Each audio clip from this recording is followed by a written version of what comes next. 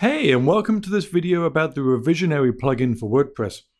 Using Revisionary, I'm going to show you how you can manage revisions to published content on your site. What this means is, if you have content that's already been published, then you can control, approve, and manage any changes to that content. Revisionary is the plugin to do this. You can not only control and approve who submits and publishes revisions, but you can also schedule those revisions to go live in the future. Now, I'm going to take you through a quick example of how Revisionary works.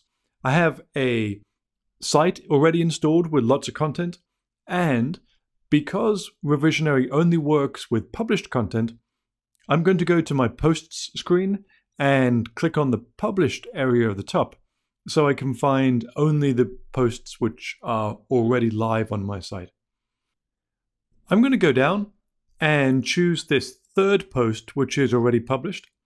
I'm going to edit the post, and because I have the Revisionary plugin installed, I'm going to see on the right hand side a box saying save as pending revision. If I check the box, then this content is going to get submitted for later approval.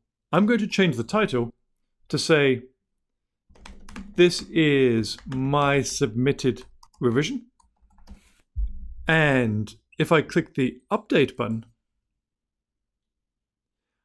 I'm going to see a message saying your modification has been saved for editorial review.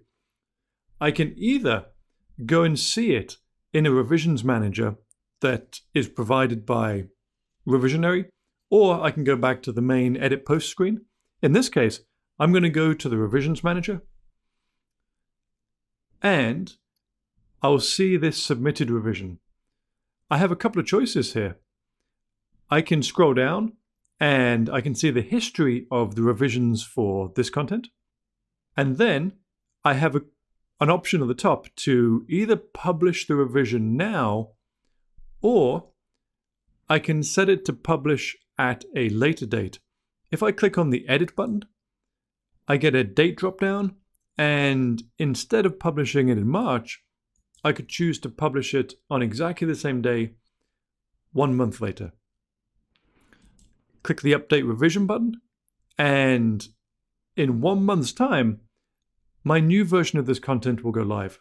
Okay, now we get the message saying the revision was updated, and if I go to the Posts area, I'm going to look under the Pending Review area, and I have a post that is using the default pending review status already, but my revision has been submitted here as well.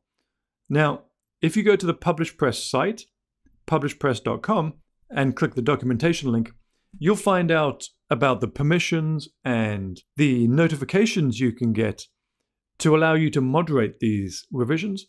But for now, all you need to know is that these revisions are sitting in the pending review area, and they're ready for someone to come along and to either approve or deny this new version of the content. Give it a try. Revisionary is free to download and use.